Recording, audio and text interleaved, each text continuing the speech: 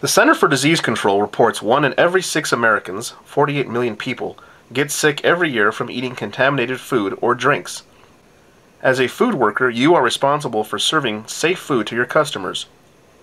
One of the most important things you can do to ensure that you are serving safe food is to prevent cross-contamination. Cross-contamination is when harmful bacteria is transferred from one type of food, like raw beef, to another, like ready-to-eat tomatoes. Cross-contamination can be caused by contaminated hands, contaminated equipment, and improper thawing and storage of food. This training video will show you the best practices of how to prevent cross-contamination and, ultimately, how to keep your customers safe. Properly cleaning and sanitizing food contact surfaces is very important to preventing cross-contamination. You should have all necessary equipment set up and working properly before engaging in food handling activities. A proper setup includes the following: 3-compartment sink or dish machine, in-place chemical sanitizer solutions, and hand sink equipment with soap and paper towels. While having all the necessary equipment set up ahead of time, you will be able to move seamlessly throughout your food preparation period while reducing the risk of cross-contamination on food contact surfaces. When equipment is larger than the basins of the 3-compartment sink, in-place cleaning and sanitizing is required. If a 3-compartment sink is used in your facility, set up and use the sink in the following manner. In the first compartment, wash with a clean detergent solution and hot water. Rinse with clean water in the second compartment. In the third compartment, sanitize with a sanitizing solution such as chlorine or quaternary ammonia mixed at a concentration specified on the manufacturer's label or by immersing in hot water with a temperature of 170 degrees Fahrenheit or above. Test the concentration of the sanitizer by using the appropriate test kit. The concentration of the solution shall be within the manufacturer's guidelines. If a dish machine is used, the following details must be checked to ensure that the machine is properly sanitizing all cookware and utensils. Identify if it is a chemical or high temperature machine. For a high temperature dish machine, ensure that food contact surfaces reach a surface temperature of 160 degrees Fahrenheit or above by using a thermal label or a temperature indicating device. If a chemical dish machine is used, ensure the sanitizing concentration is within the manufacturer's guidelines by using the appropriate test kit. When sanitizing in-place food contact surfaces, an in-place chemical sanitizer solution and a wiping cloth must be set up in close proximity of the food preparation area. Be sure to use separate buckets of sanitizer for raw and ready-to-eat food. The following supplies are needed: clean buckets, chlorine and quaternary ammonia sanitizer, test strips, clean wiping cloths. When making a chlorine sanitizer solution, follow these steps. In a bucket, mix 1 teaspoon of chlorine bleach in 1 gallon of room temperature water. Use chlorine test strips to measure the concentration of chlorine sanitizer. Be sure that the concentration is between 50 and 200 parts per million. Follow these steps for making a quaternary ammonia solution. In a bucket, mix solution according to the directions on the label. Use quaternary test strips to measure the concentration of sanitizer. Be sure that the level is within the concentration range specified by the manufacturer.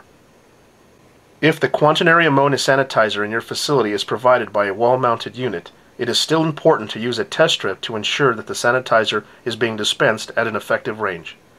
To save time, a quick and easy method to setting up in-place sanitizers is to first prepare a 3-compartment sink for use by filling it with soap, water, clean water, and sanitizer solution. After testing the solution with a test strip, wash, rinse, then sanitize the bucket you will use to hold the sanitizer solution. Lastly, fill the clean bucket with sanitizer solution.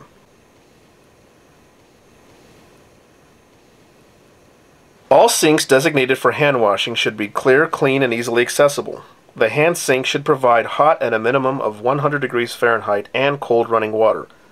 Also, the hand sink should always be stocked with soap and paper towels. Lastly, make sure all preparation utensils such as tongs, gloves, and spatulas that are needed for food preparation are cleaned and easily accessible. Make sure that separate utensils are used for raw and ready-to-eat foods.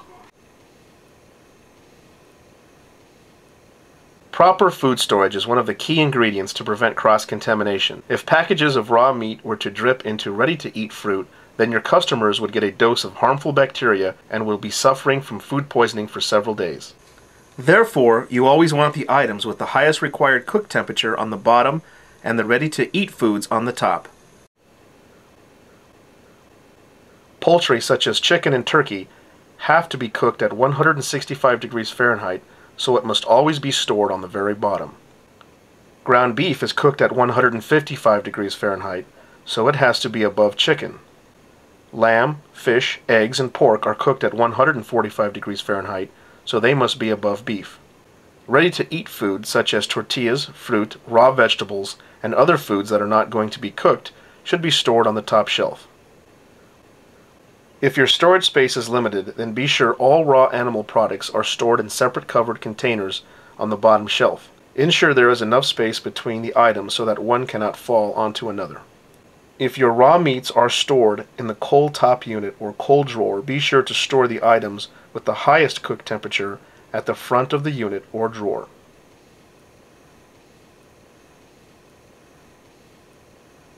Properly thawing foods is another way to avoid cross-contamination.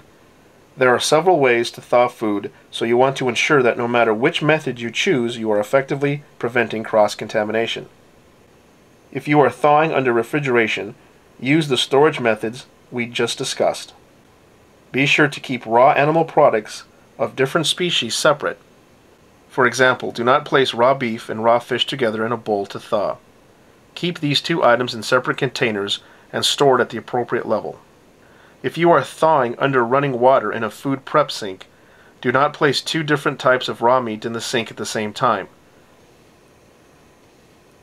Also, you must clean and sanitize the sink after each type of meat and before ready-to-eat foods such as fruits and vegetables.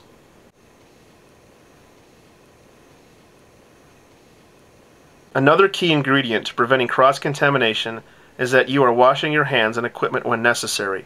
Always remember that you must wash your hands after handling raw meat or eggs before handling any other food products and clean equipment. For example, after you place raw chicken on the grill, you must wash your hands before placing the bun on the grill and before handling the spatula or touching the refrigerator door. Be mindful that cross-contamination can occur even when handling raw shell eggs. Be sure to wash your hands thoroughly after cracking or handling raw shell eggs before touching anything else. Use clean gloves or utensils to handle ready-to-eat foods such as toast, warm tortillas, and bagels. If you are wearing gloves and handle raw meat or eggs, then you must remove the soiled gloves and wash your hands before handling food or clean equipment. Wiping your hands with a sanitized towel, dipping your hands in the sanitized water, and using instant hand sanitizer are not replacements for hand washing. Washing your hands with soap and hot water and drying them with paper towels is the only way you can ensure you are serving safe food. If you prefer using utensils such as tongs or spatulas, you can effectively prevent cross-contamination and may not need to wash your hands as often. For example, if you use clean tongs to pick up raw chicken and place it on the grill, your hands have not been contaminated with raw chicken and do not need to be washed. Remember to store utensils in a manner that the clean handle does not become contaminated with raw meat. You can store the utensils in the food product with the handle out of the food or in a separate clean container. Also, you must have separate utensils for each type of raw meat. If any equipment or utensils have been contaminated with raw meat, then wash, rinse, and sanitize the items in your 3-compartment sink or dish machine before using them for any other meat or food products. If items are too large to fit in the 3-compartment sink or dish machine, then you will need to wash the item with soap water, rinse with clean water, and sanitize with your in-place sanitizer where they are located. Let's go over what we just discussed about cross-contamination and how to prevent it. Cross-contamination can be caused by contaminated hands, contaminated equipment, and improper thawing and storage. Proper setup of the in-place sanitizer and your 3-compartment sink and or dish machine is the first step to minimizing the risk of cross-contamination. Use test strips to ensure sanitizer is maintained at the effective concentration. Remember to store raw animal products below and away from ready-to-eat food and in order of cook temperature, with chicken on the bottom shelf or the front of the cold top or cold drawer. When thawing, keep raw animal products separate and stored in order of cook temperature. Wash, rinse, and sanitize the food preparation sink after each type of raw animal product. Wash your hands after touching raw meat before touching anything else, including other food products, refrigerator doors, and clean utensils. Remember that dipping your hands in sanitizer water, wiping your hands with sanitized wiping cloth, and using instant hand sanitizer are not replacements for hand washing. If gloves are worn while handling raw meat or eggs, then soiled gloves should be removed, hands should be washed, and new gloves shall be placed on hands before continuing the next task. Clean and sanitize all cutting boards, utensils, and working surfaces after they have come in contact with raw animal products. By following the steps and recommendations we discussed in this training video, you will be reducing the risk of cross-contamination and minimizing the risk of foodborne illnesses. Please contact your local health department for additional information and training.